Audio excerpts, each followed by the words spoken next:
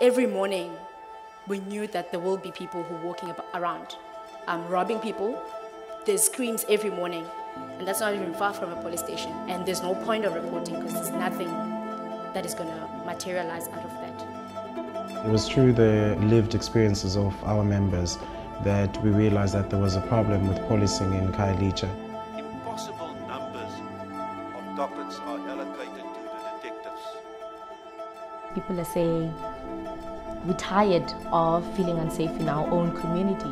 We don't see the courts and the justice system and the police doing anything to make people feel better or safer. Those detectives cannot do proper investigation work. The question for us was, what would make people safe? What campaign would make people understand that we have to establish safe communities? We felt no. The community has lost faith in the police.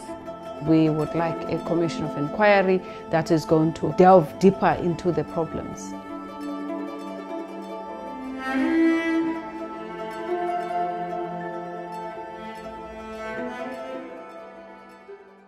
This is the mother of Nandipa Makeke. Nomtandazo Makeke is her name.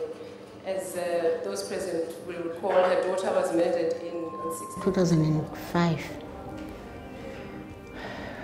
Ndaye sayipha endlini sahlelwa ngumonakalo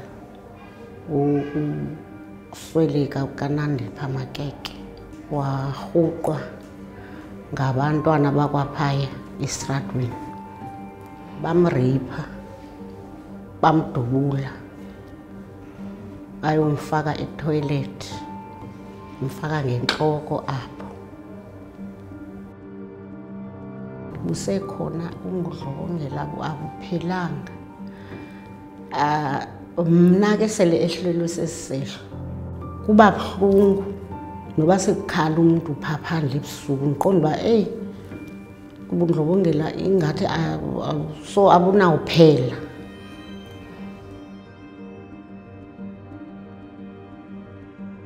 Initially, TAC is a movement for people living with HIV to advocate for access to treatment. But as the campaign went forward, it attracted a lot of young people, particularly poor people in poor communities, who were not only facing HIV as their only issue. The majority of TAC members are young women, particularly Black African in poor townships. One of the things that we were confronted with was obviously gender-based violence. Lona Mlofana, who was one of our educators in Site B, openly living with HIV, was raped and killed in Khayelitsha in one of the shebeens. And the beating happened in the street. It was publicly done. The guys came together and they were beating her outside like a dog. We followed it up, postponed regularly, but eventually the case was convicted, which we know that conviction rate in South Africa is very, very small. It's less than 10%. As a consequence of that case, which had scores of hearings, the docket going missing and so on, the entire organization felt not simply the pain that had come with her death, but also the anguish and how the system was failing her mother, comrades, and the broader community.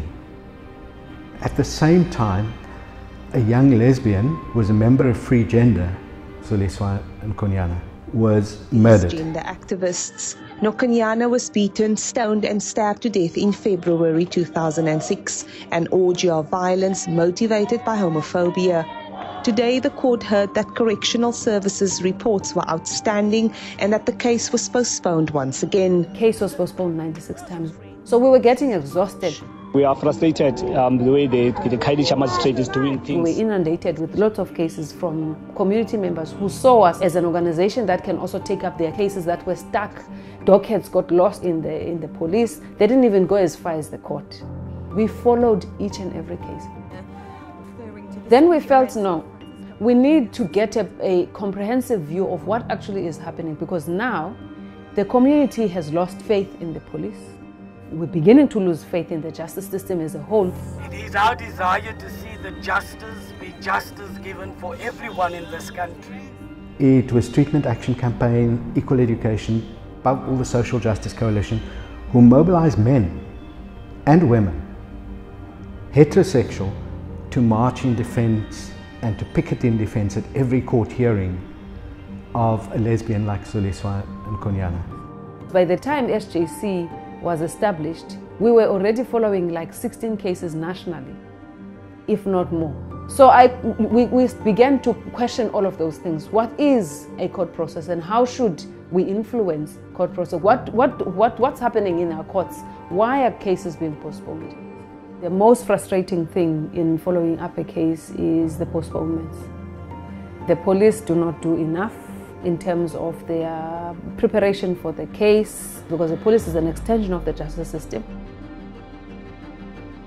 Because of the design of the environment, policing is very difficult. Narrow streets, no streets, which obviously will present problems insofar as patrols are concerned.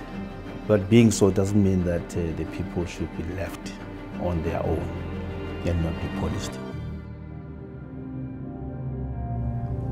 When we decided on a commission of inquiry, we wanted to be a comprehensive one that looked at safety and the criminal justice system.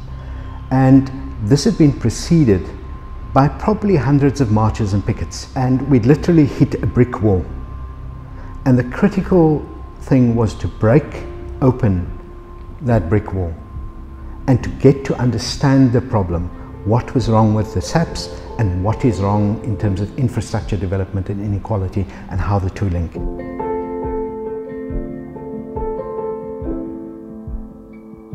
The Commission of Inquiry into Policing in Khayelitsha was established because of organizations such as the Social Justice Coalition, Equal Education, Treatment Action Campaign, and these are organizations that have offices in Khayelitsha, and they also have members in Khayelitsha.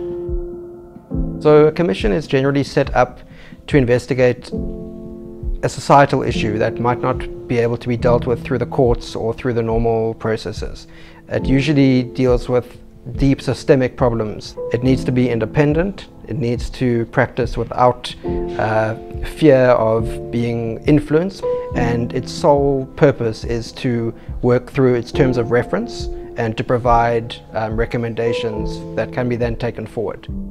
Because of the way in which the law is set up, firstly it required the Premier to actually establish the commission. It required the provincial government to get on board. Secondly, it required the participation of the National Minister of Police, and then more broadly the South African Police Service. For some time we were not getting cooperation from the police in terms of asking for documents, until such time that we had to issue subpoenas.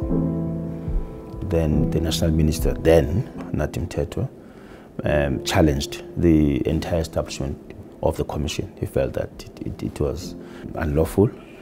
The Premier didn't have powers to establish a commission, and even if she had powers, this would be a commission without powers of subpoena.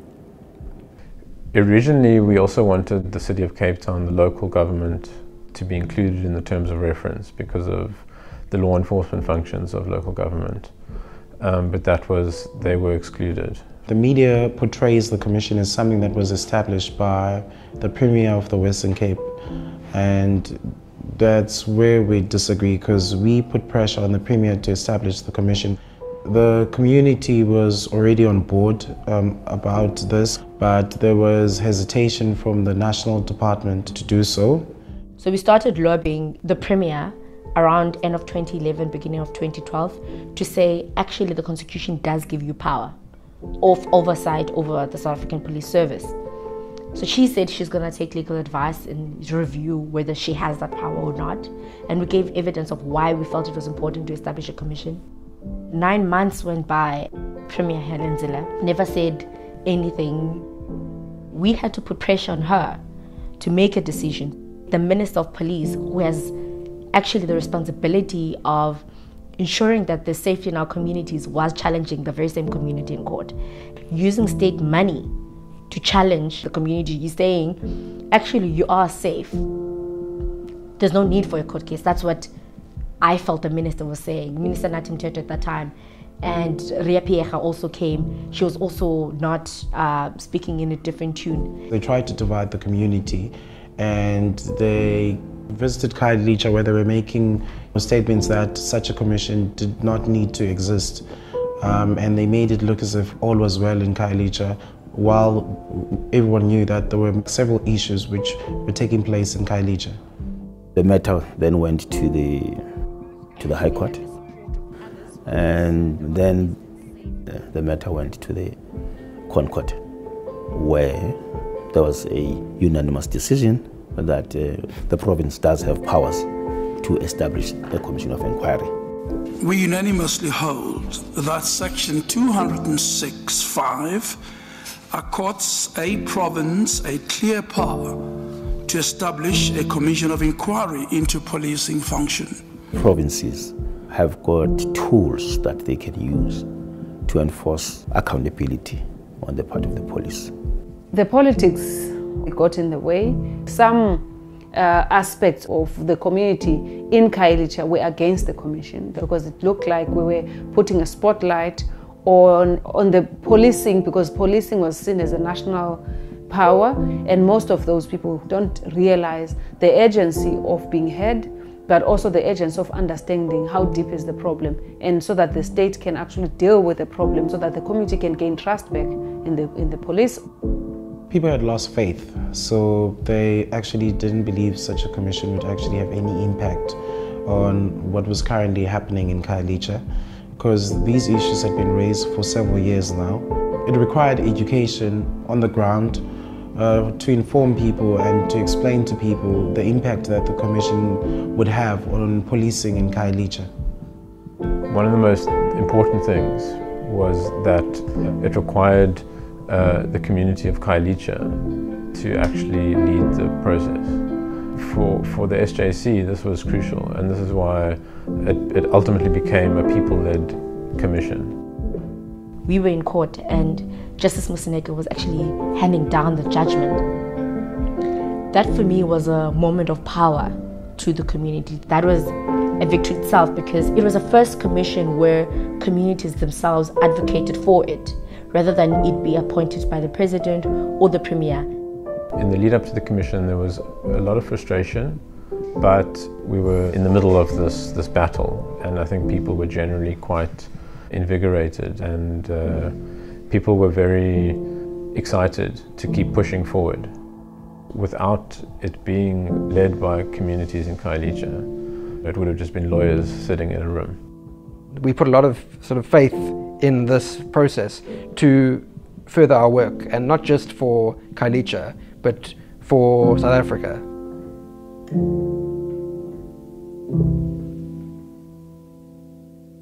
Well, the commission was an emotional roller coaster ride, because people spoke about their own personal experiences. It ended up being 21 rapes, including the 5. There was one little girl that died before they apprehended the suspect, and he was a serial. We failed them. We talk about them having human rights, access to health, access to justice. We don't think about what these children, these young adults, these people have to go through, and the effect of sexual violence on them.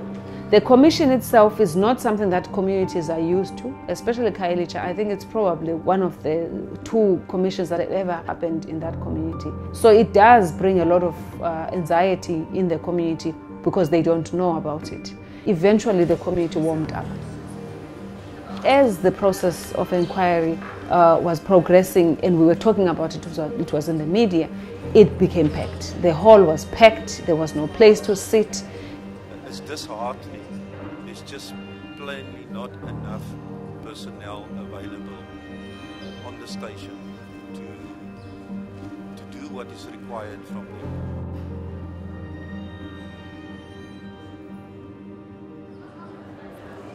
All right.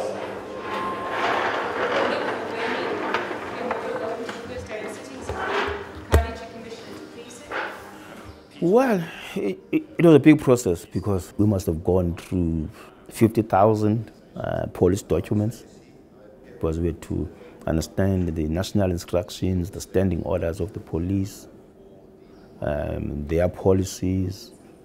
We went through police dockets in Khayelitsha. We took more than 200 affidavits from members of the public. We called in expert witnesses to testify on various aspects. And the Constitution already gave the province sufficient oversight powers. So it was a huge operation. We had to call in senior members of the police to come in and testify. The Provincial Commission of Police, General Lamour at the time, had to testify, and some of his generals, teachers as well, because also there was a problem of violence at schools. So we called in quite a number of people. There can be no doubt that conventional or so-called normal policing methods or strategies cannot be deployed or used in many parts of Khayelitsha, particularly in areas that exhibit high-density informal settlements.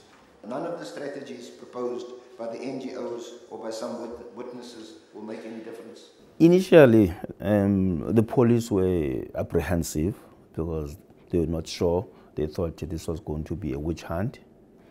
We made it clear from the outset. The idea was to look at the actual problems, the root causes of the problem, and try and find solutions. Kuleyo indima ndingathi abantu abakwazi ukulinda. Yilento ebangela uba ukuze mabathe amapolisa wasembi because abakwazi ukulinda. Xa kuthiwe kuba mabalinde abafuni ukuyenza loo nto. Bafuna into mayenzeke ngomzuzu. Policemen work under tremendous pressure, and I think things can get very, very uptight if you have 3 or 4 of them in one office. It's not a recipe for success. The commission was an attempt for communities to engage with the state, but not just for certain people to go and present our views, because that's what happened in the court case. It's only the lawyers who have the lawyer language, whereas ordinary people have a right to be heard in their own language because they are the ones who are actually bearing the brunt. And the commission opened it up. We spoke evidence from our own experience.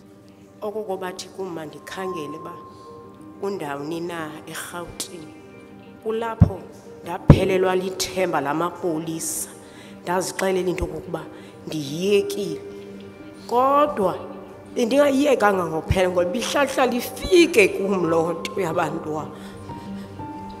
There were 2 Masile high school boys that were killed in a gang fight. There are no police around in that school, or there is no patrolling happening around that school. I went to the detective in charge. He responded in a very harsh tone. What about the case and what do you want to know about the case?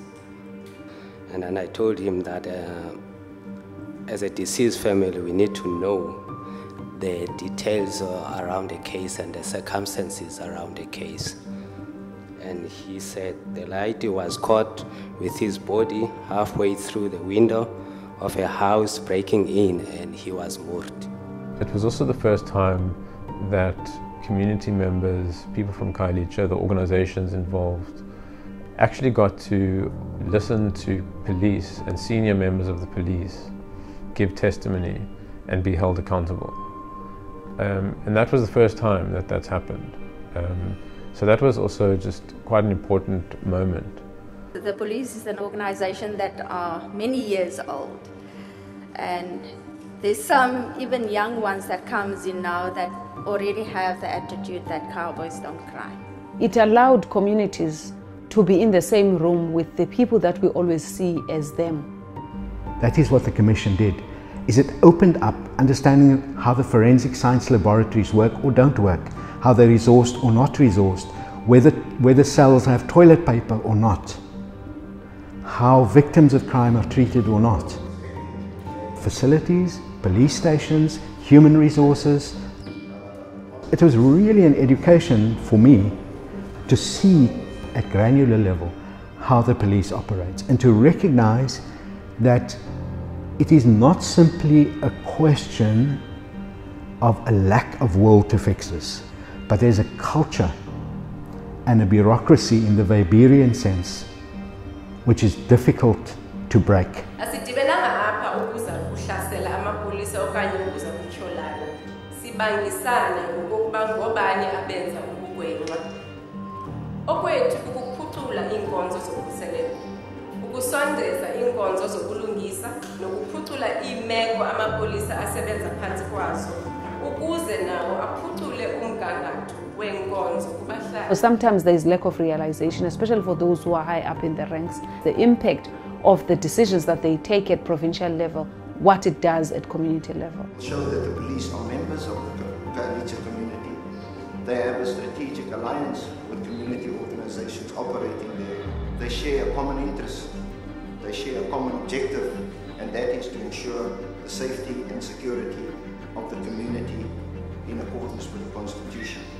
We produced 540 pages or so with a number of recommendations, looking at the question of resources, looking at the issue of the performance management, looking at the question of, structures, being set up properly, within the communities and the police, having constant meetings, we spoke about the importance of not only the police doing out their work well, but also the police to look at themselves internally and see how they treat their own employees. Well, I'm prepared to apologize for the lack of services rendered to address the crime problems in the Khayelitsha area. Seeing the police really changing their tone and really apologizing to the victims of crime and everyone in Khayelitsha, it again changed the tone of the commission, where it was just them being defensive every time evidence was brought forward. But I think after a few days of the public hearings, they realized this is not about our client wanting to protect their political agenda. This is about people on the ground.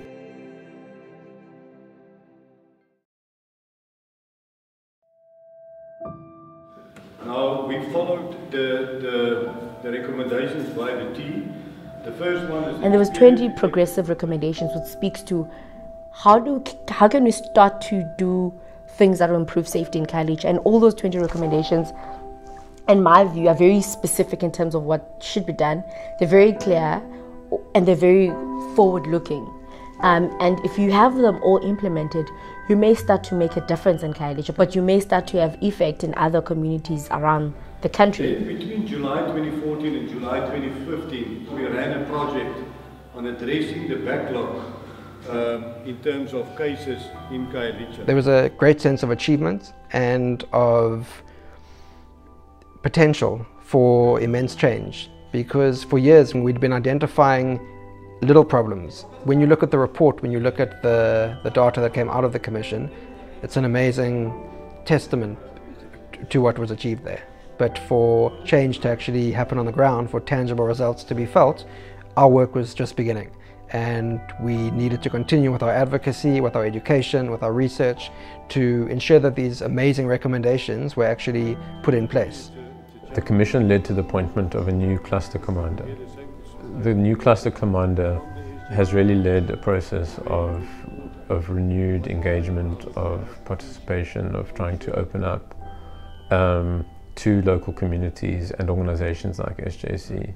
Unfortunately, many of these things are linked back to politics. After the recommendations came out, we tried to engage with the provincial department and also the national department, because we felt that those are the two departments that could actually deal with or try and implement the recommendations. But there was lack of responsiveness from the national department. If the national minister gives in, then it's as though he's giving in to the DA and vice versa.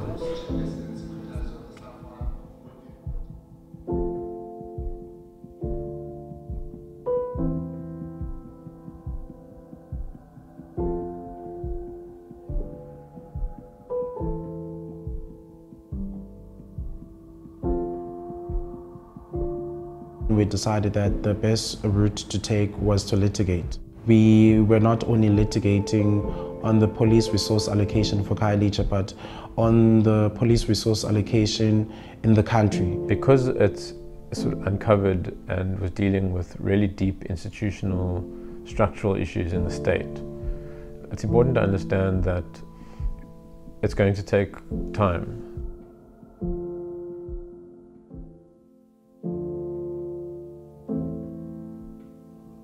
It has worked to a certain extent, because now there is that engagement, there is that level of trust, I would say, between SAPS and social movements. The court actions and the commissions revealed to SAPS that there are other partners in our communities who are willing to assist SAPS in the fight against crime, in betterment of policing. SAPS locally realized that the campaigns that we are pursuing, like we are demanding more police resources to be deployed in areas like Khayelitsha, Nyanga, Refonding, Inanda, is that it is going to assist them in their work as well. The new Minister of Police and the Deputy Minister of Police have made statements in public that they cannot oppose us in court on such a matter, as they felt that this is an obvious issue that we were raising and that needed to be resolved by government through interactions with the communities and also with different stakeholders in civil society. We're still prioritizing different areas and giving them 9 times more resources than poor, colored and black communities. And the question is, what are we then doing? How are we trying to combat crime when we know every year that our statistics are actually telling us where violent crimes are skewed to, which areas have large populations that are difficult to police? Well, we've not received anything that is official from the provincial or national department saying that they are not continuing with litigation. But the only outcome that we would be happy with is when they decide to implement the recommendations and also to listen to some of the things that we've been saying. We still have a long way to go, and unless we put so much pressure, and it doesn't have to be the SGC putting that pressure, I think it's there for any community to actually use it.